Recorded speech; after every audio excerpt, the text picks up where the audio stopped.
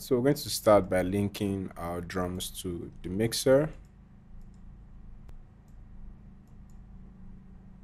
This is our drum. Select, select, select.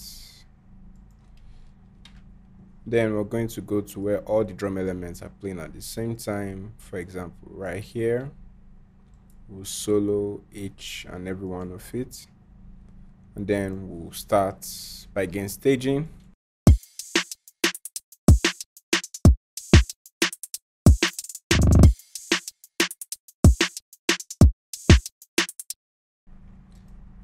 So we'll solo the kick.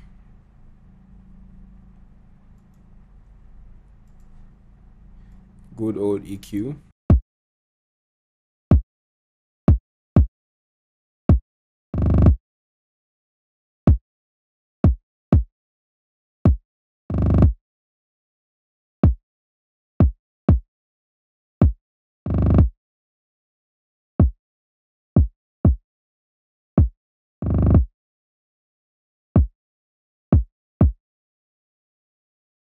Then the next most recurring part of the drum, which is the snare.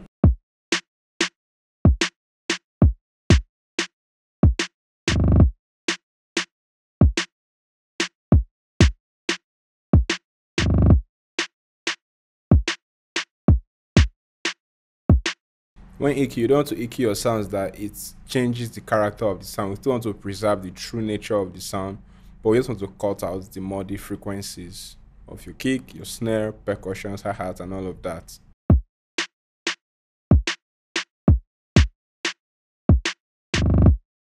Now for your hi-hats and shakers and the likes, you want to tame the high frequencies, which can sound really harsh in the mix.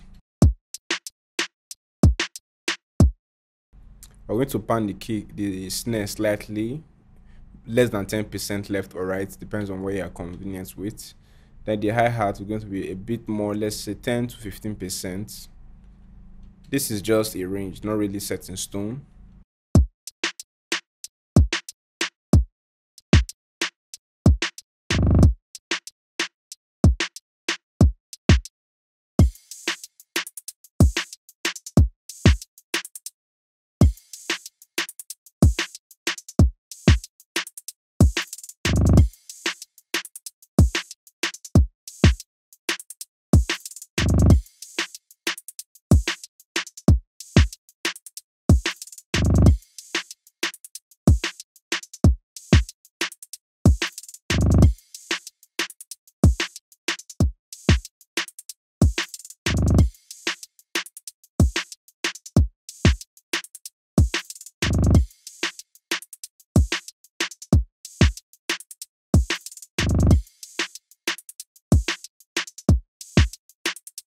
All right, so we're going to group all of this and we're going to route it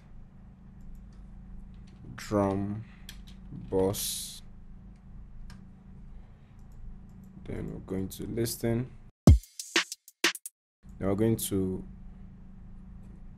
do some things here. We're going to add compression, but we're going to use waves compression to add some smack, some glue to the drums.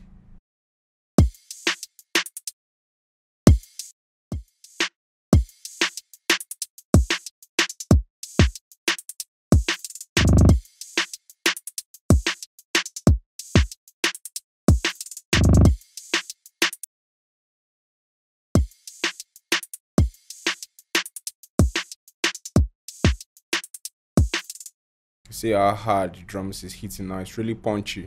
So the input is what sets the tone for the compression of what comes in with using the CLA76 compressor.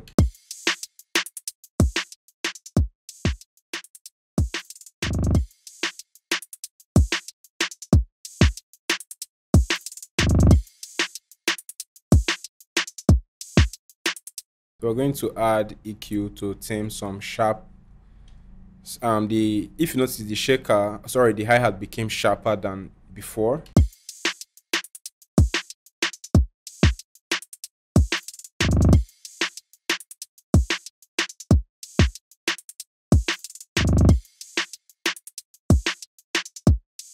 Perfect. So now we're going to go on to mixing our melodies, and we'll start with the chord.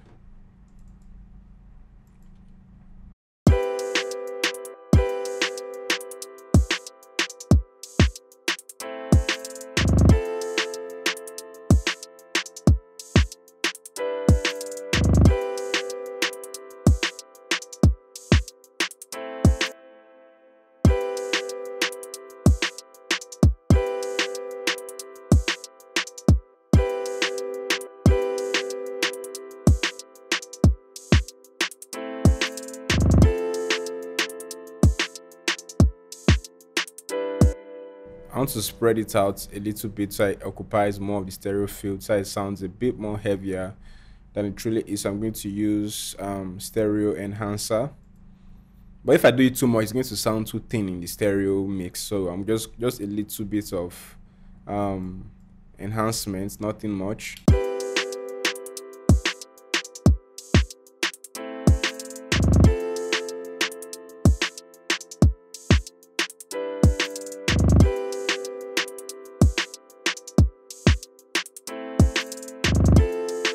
All right, that sounds good.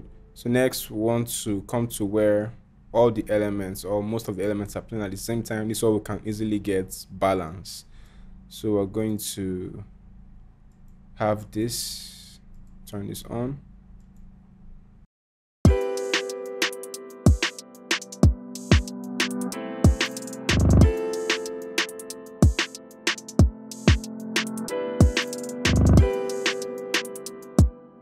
Going to EQ that.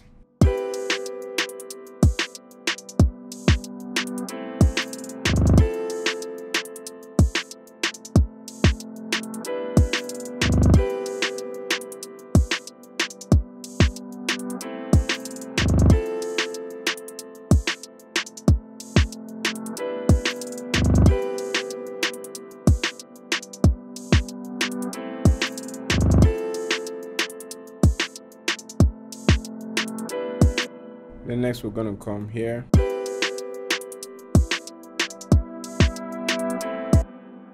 We're going to link it to the mixer, Ctrl L.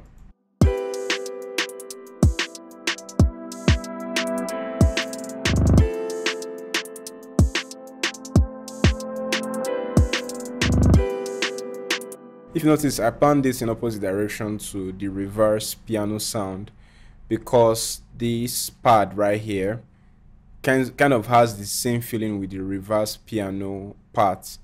So when you have similar elements that sound close to each other or within neighborhood of each other, you pan them in opposite direction so they can be really clear in the mix.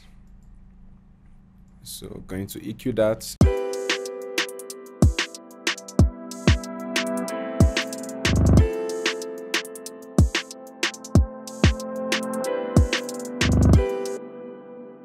We're going to add some reverb, so that increase the decay.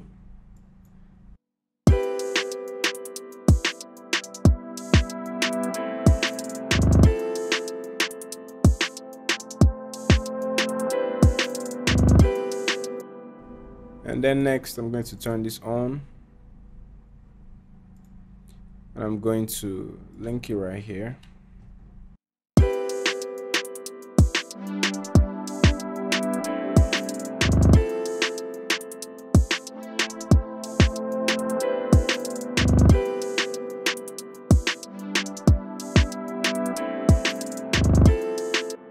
I'm going to EQ that as well.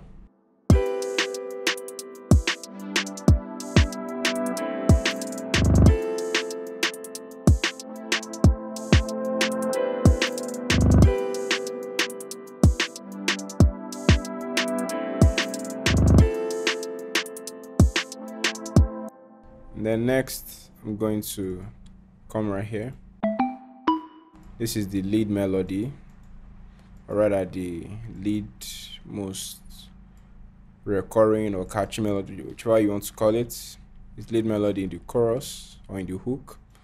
So we're going to turn that on and then try to get it to fit in.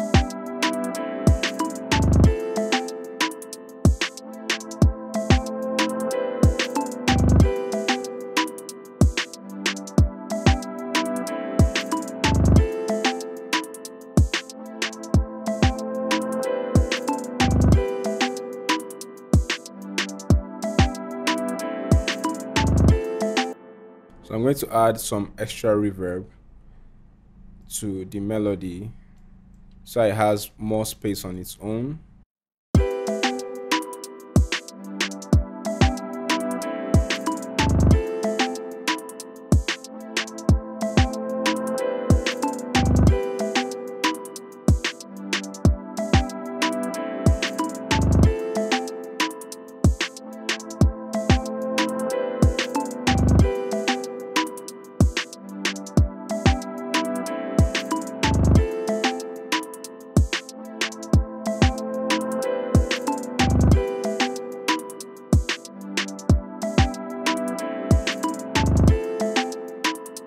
And then next we're going to turn on the 808.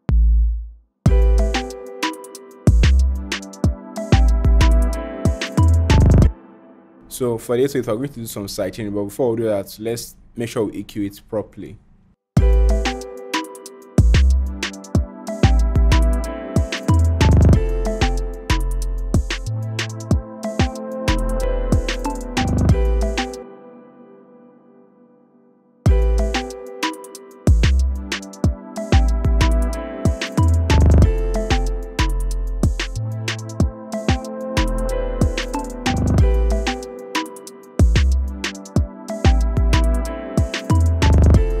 So to sidechain, we simply come here and select this guy right here, then right click, track routing, sidechain to this track.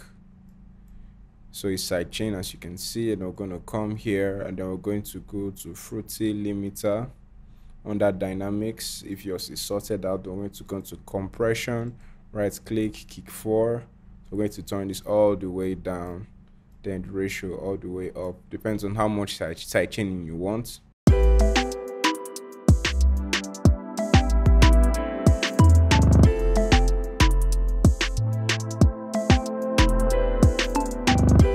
So I like to add a little bit of saturation or distortion to my 808. So I'm going to have that, but before the sidechaining, of course.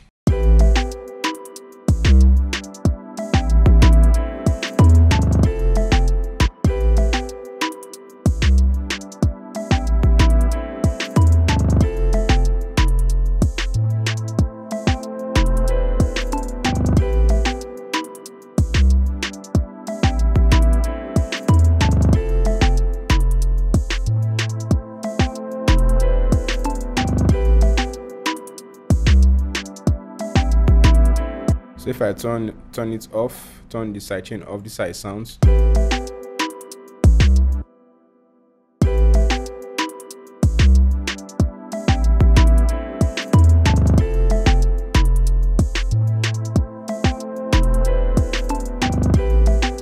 Sounds really clean and clear.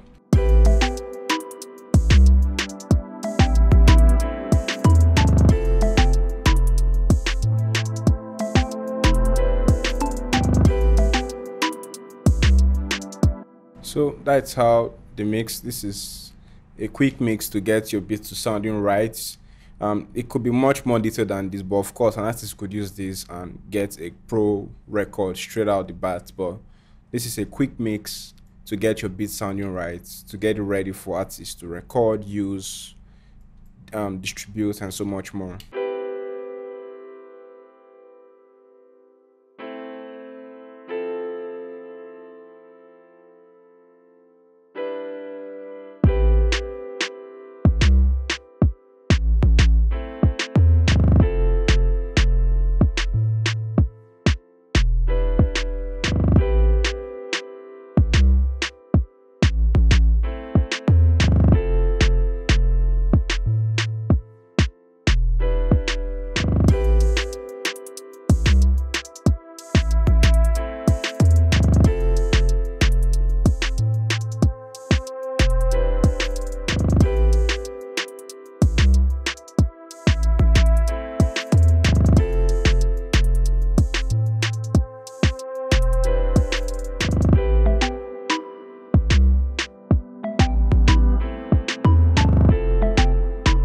So it sounds pretty good, and that is how to get your dancehall beats banging really hard. This is going to bang really hard in the clubs. The drums are punchy.